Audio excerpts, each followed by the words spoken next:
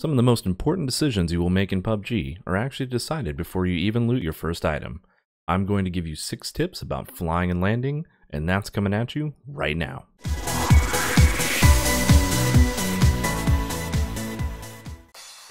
Hello, and welcome to the third video in my PUBG Beginners Guide series.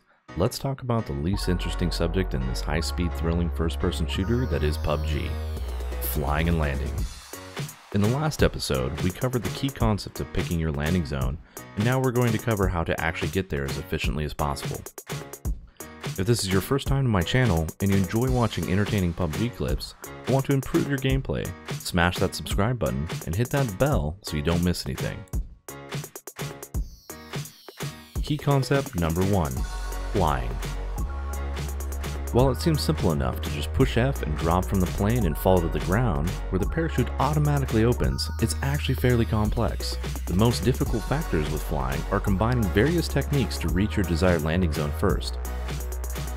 The 3 main flight techniques are max range, mid-range, and short range. Max range is opening your chute as soon as the option is allowed, and feathering the descent. This allows you to reach approximately 2.5 kilometers, or large map squares. Feathering is accomplished by tapping W every 1 to 2 seconds. Mid-range is flying in the direction of your landing zone, falling at 126 kilometers an hour, which is accomplished by simply pressing W from the plane.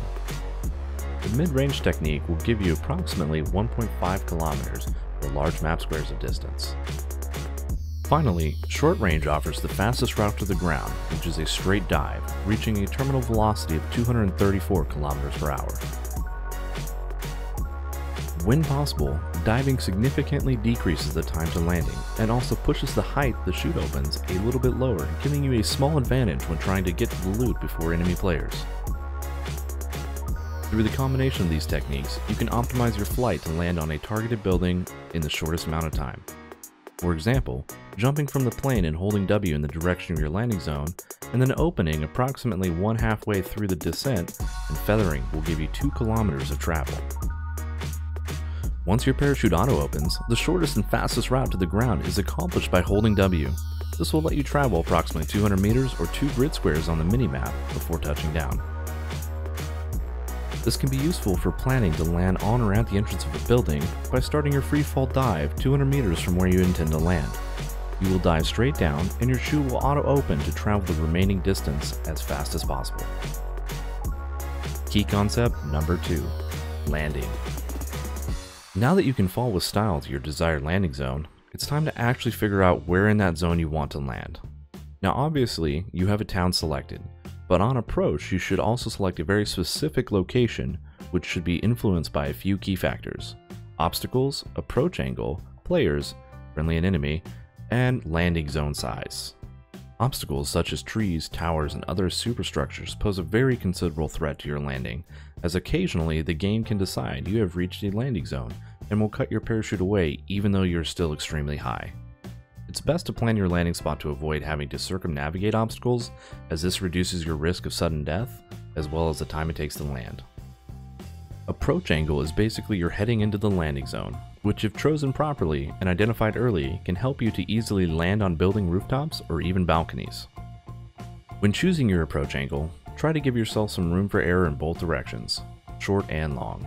This is best illustrated when trying to land on the long narrow apartment buildings such as the ones located on the military base. If you plan your approach angle for the long run, you will increase the odds of actually landing on the roof and reduce the risk of skidding off the top and taking fall damage. Landing on a rooftop above a balcony can be much easier and give you an advantage in certain areas such as the estate on the east side of the map. The next major factor when choosing your landing site is the player's situation.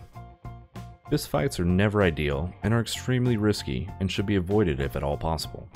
This is done by attempting to pick a landing site away from enemy players that still offers the potential for basic loot requirements.